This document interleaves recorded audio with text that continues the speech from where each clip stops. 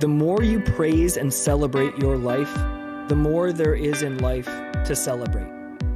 Oprah.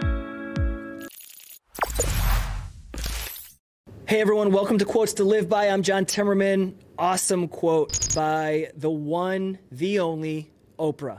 Man, leave it to Oprah to put something short and concise together, super powerful. So I'm going to say that again. The more you praise and celebrate your life, the more there is in life to celebrate. So what does that mean, right? So it's basically being able to smell the roses, to look and identify great things, be grateful, hold gratitude in your heart. See when other people are trying to help you and the good that they're doing. Because if all you see is bad all the time, you're going to start to look to your own life for those bad things. It's being in a toxic environment is going to make you toxic. It's going to give you toxic thoughts. On the other side, if you're in a positive environment that celebrate things, celebrate wins, you're going to be in that mindset. You're going to look to life and celebrate the things that you do have.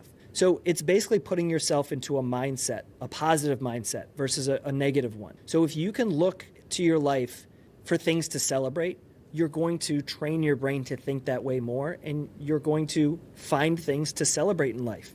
If you are constantly being cynical, doubting, saying, listen, we're in a very polarized political landscape right now, and there's the right versus the left. There's people, arguing with other people about their viewpoints. So if you're constantly looking at somebody for their political view, you're going to be very negative, always judging people on a political view, versus stepping back and looking at them like human beings and saying, you know what? They're doing really nice things. They're doing charity work. They loaned me their car. They brought groceries to me. They did all of these nice things. They're a nice person. I'm seeing great, gratitude. Whether they're a, Donald Trump fan or a Biden fan, that doesn't matter if you start identifying that they're a nice person. Now, if they're just a bad person, that's a different story. And you can say, listen, they're just negative and cynical. I need to get out of here because I'm going to be sucked in. That's the point. That's the point that Oprah's making in this quote, which is basically to celebrate your own life. Identify things in your own life that you can celebrate, focus on those things,